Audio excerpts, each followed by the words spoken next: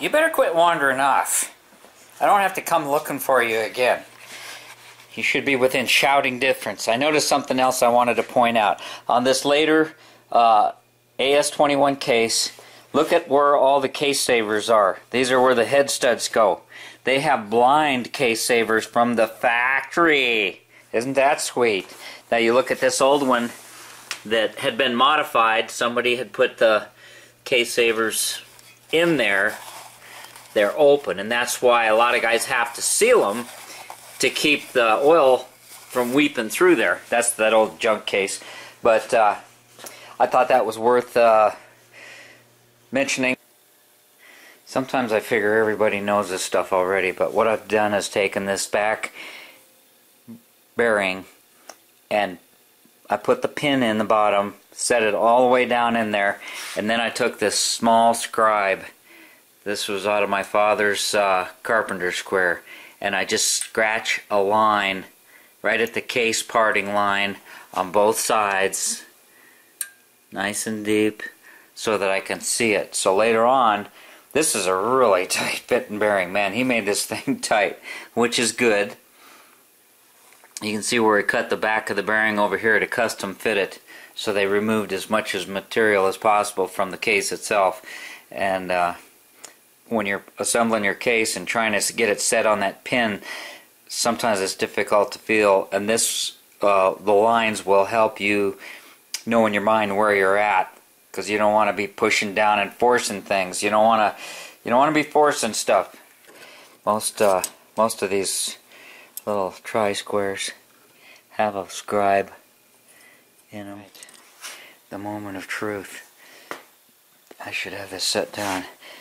It's a tight fit back here, and you have to have this nose up where it needs to be. I left that front bearing off just because I'm going to do a deck height measurement. But I did take, this is a trick I learned from the boss.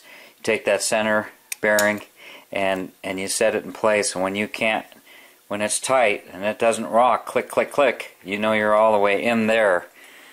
And this one here, I'm looking for my lines on both sides, and I'm looking at the space around here. You can kind of get it, if you could get that pin off, see, and you're thinking you're in, and then you go to assemble your case and you squeeze it and you deform that bearing. Let me put you on the stand here. Sorry about the clitty clackety, but it feels so nice. Put a little bit of lube on everything, and it should just turn real easy either direction, and you should have a little bit of end play. That's what you want, just like that. Now I'm going to put my other case half on there lightly. We're just messing around. We're just going to try to get some clearance measurements. Alright, here's the bad boy in question. Assuming some of you have never done this before, you want to look at the slot in the end of your camshaft, make the rear lobe point down, put your red, see this has got a red timing mark, and that goes to the top with the back lobe down. Now see, if you rotate it, there's a bolt hole at the top, but you're over here at 20 after, and that would throw all your valve timing completely in the toilet. So up and down, red mark, that gets us in the ballpark. Now this style of gear has straight through washers, eccentric washers on either side to adjust the timing, and it only alters it like 2 or 3 degrees, and it probably wouldn't make a difference on a mild cam like this FK7, but I think we'll just go with center to mock it up, because it really won't make any difference. What actually holds this center, you see it here, is a kind of recessed area, so that's going to keep it in center. You don't want to reuse put old bolts in here, because they will stretch. you want to use new bolts for your final assembly. Here's those washers I was telling you about. You see how they're off center, but they do fit down in the hole. These are nice. They're not junk. These are this is from AA. It came with the straight cut cam gears, and you can see they're steel and they're made very nice. There's different degrees here of advance. This washer would be for one, and then this washer would be for the other to advance or retard how much you want to do it. Let me show you a picture in the book. Okay, straight from the Geenberg Blue Book.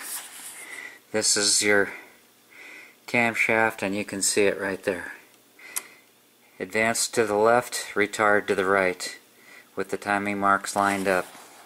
That's how it would be positioned in the engine. Cam on the bottom, crank on top. Alright, and there's your degrees, because Geenberg did sell the straight cut cam gears. We should probably just go through here and read an article or two. Here's the suggestion to clearance the head and cut the groove for the lifter. He's talking about it right here, drawing pictures, making it simple.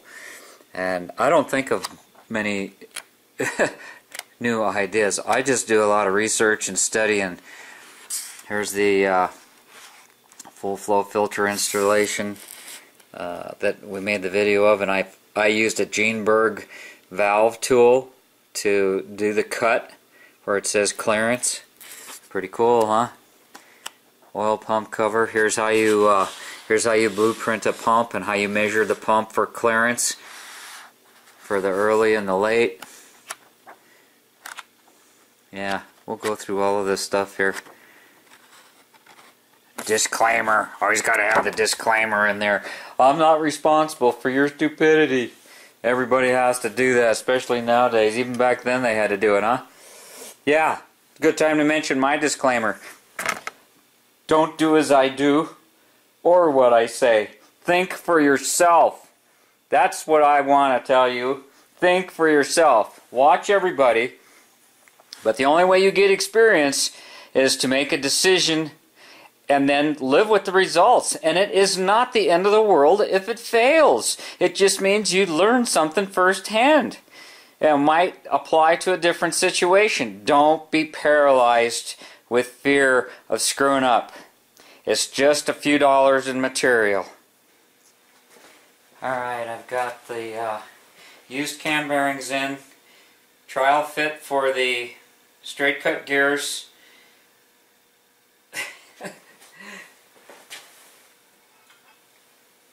It's tight.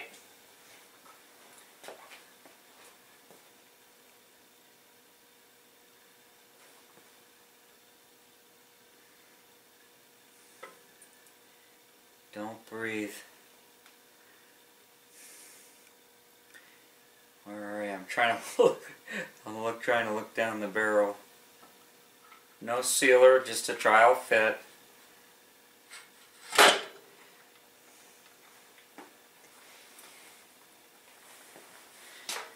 Wow, that's kind of nice. No cam thrust in it. We're just feeling here. So we've got nice smooth motion, and I think I'm going to put the case bolts on and torque them down to 20 pounds and see what we got. We'll start with 15.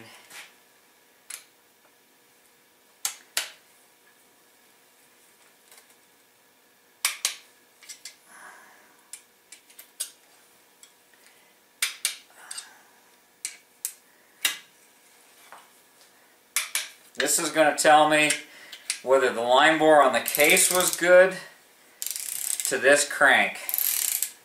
If the crankshaft's straight and the guy did a good job on the case,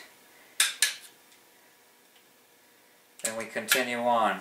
If not, we have to make some decisions. Okay, there's 15. We still have nice smooth rotation. Feels good. I don't have that little front bearing on, but I'm not worried about that. So let's go up to 20. Yeah, I think let's go to 20. We're feeling our way along. You have to learn to speak Volkswagen. That's part of this whole drill, is to learn how to speak Volkswagen. Because this thing is talking to you the whole time. Every single thing you do, you feel yourself along.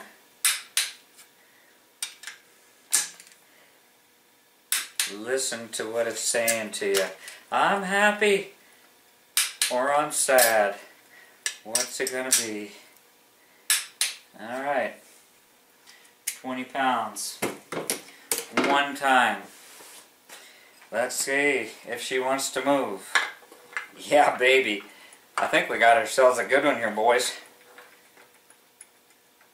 We got end play. We got, it's easy to rotate. I just don't have any strength in my wrists. Alright, so the next thing is to slide on a cylinder. See what we're going to come out for clearance on our rotating parts, and what kind of headspace we're going to need. Got a little oil in the connecting rod, and it seemed to stop, and it seems to stop right where the oil hole is, so there must be a burr.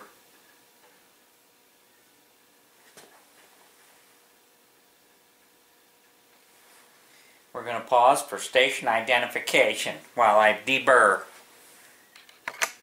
I guess it would be a station identification. This would probably be a shout out for AA products. I like them. I've been using them. Sometimes I didn't even know it. Probably did have a burr if it's a little snug on that cam or that wrist pin.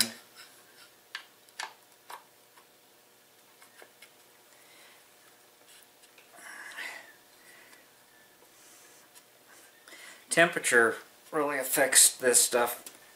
Now I don't need to put the snap ring in. I'm just going for fit. I don't care where they are, as long as they're not wadded up. I like to look for that end of that oil ring and make sure that it's not. It needs to be butted up. It can't. Sometimes they'll accidentally overlap. I got to get a 90,000 spacer. That was my first guess. So this is a shorter connecting rod. It's a 5.325 I-beam chromoly rod, and that's going to pull the piston down because we're stroked it up 74. A millimeter is 40 thousandths, so there's almost 80 thousandths the other way. Why didn't you say something? I put that on number 1. Engine was upside down. Now we have to do it all over again. Point this to the flywheel. I've got a 90,000 steel spacer. The radius side is going to go up towards the cylinder because it's got a little bit of a radius. I almost feel like I should deburr that. I might go running over the wire wheel. Doggone it, I'm sorry. Details. You just pay attention to the details. The big problems will take care of themselves. Alright, I just took it over to the wire wheel. Kind of just took the burr off. These are stamped out. Now, look at that compared to this one. It's 100 thousandths. This is the Gene-Berg Blanchard ground with a nice radius. Generally, as a rule, the more you spend, the less labor you're going to have to put into it. But you always want to check. Just do it as nice as you can. And I'm going to put the... Boy, that is so nice and flat. It's so much thicker. This is 30 thousandths thicker. It's only 30 thousandths thick here, but that's going in the case, and it's supported all the way around by the case, and I don't see the hole marks even wearing on regular stuff, so I don't see what the big deal is. Okay folks, we've got the case halves together and torqued down, crankshaft is in, we've got the shorter connecting rods, we've got cylinder 3 on, and we're checking the deck height. We've got it where it just comes up on top. We're looking at our top dead center mark on this case half. That appears to be accurate as we look in here, and then we turn this bolt in just till it touches. You don't want to be denting the top of the piston or anything, but just where you get a contact there, and you can measure that with feeler gauges, or I'm going to take it apart and measure it, and then we can figure out what our compression ratio would be. This has got one 90,000th shim under the barrel. I am really pleased with what I see so far. I've gone through one full rotation, and I'm looking through this little window in the crank here. You can see the counterweight.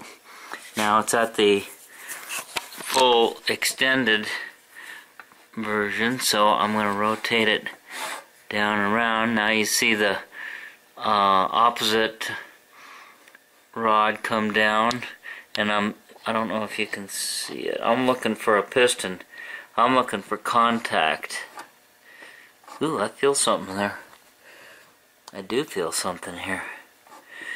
I didn't before, so that may be a piston skirt. There's something touching here. That may mean that I have to do some clearancing. I need at least a millimeter, 40 thousandths from any possible points of contact. Alright guys, here's where the contact is. The counterweight of the crankshaft. Let's see, what are you looking at here? Okay, right down here. Got the piston skirt is making contact with the counterweight. Comes up. There it is, right there. On both sides.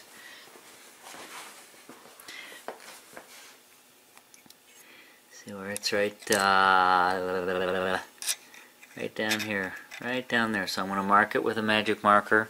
Now, we're 12 degrees from bottom dead center on the split of the case, approximately. So we don't have far to go. We won't have to take off much, but we're going to have to do it, and that's why we do the trial fit. So I'm going to mark it with a magic marker, take it apart, cut a little bit off the piston till I got a millimeter of clearance, and we'll take it from there. Okay, there you see the finished product.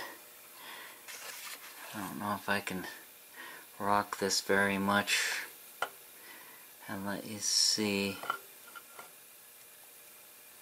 See, the piston's already starting to go down. I got a connecting rod laying in the wrong spot here. This gets caught on everything. See this one right here? This is why you have to clearance your connecting rod. See where this is hitting down there? It's close, but it clears. And this is what you have to check. I probably could have just nicked the corner off of that thing. I took off probably a lot more than I should have or needed to. But I don't think I compromised anything. And same thing goes for, where is it here? This corner, right down here. See? Now, even, and you have to take into account the thrust on the crankshaft as well. Oops. Took the pulley cord off.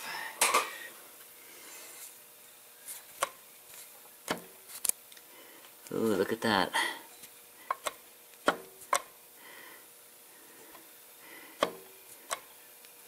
All of a sudden all that extra space kind of went away, huh?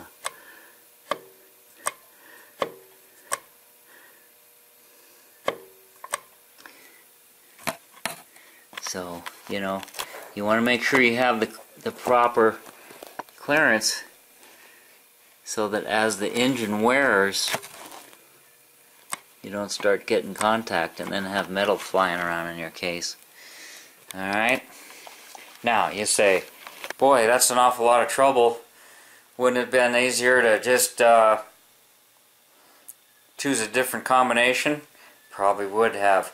I didn't really set out with this in mind, but I ended up here, and it seems like I recall back on my 2110, I also had to clearance that C35 cam that I had purchased. That took a long time to do that too. So it's just a matter of being careful and taking your time. If you don't have that kind of personality or attitude, then you might as well not even start. Work with the conventional combinations, a 1776, but you'll have to have that case machined. You may not have anybody in your area that can. You could order the case that way. You have so many variables, so many options. It depends on what you want to do. I want to keep the case stock. This is an experiment. I ordered the wrong heads by mistake. I didn't want to just have them sitting around, so I ordered pistons and barrels to match the heads in the case. One thing leads to another. I've got time. It's my experiment. I'm okay with it. And we're moving forward. Like the way the cam gears, I have zero thrust. I'm going to have to work on that. But I seem to in every position. Now you don't want to just check this in one spot. You want to move it an inch and check it again. Move it an inch and check it again.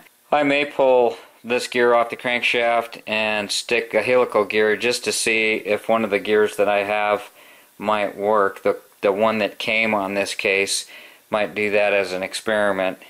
Haven't decided yet. But it's coming along. Alright guys. We got a mock-up. We've got our pistons for cylinders 3 and 4 trimmed. Just putting a cylinder head on there for giggles. Keep the dust out overnight. And I think I'm going to call this a wrap.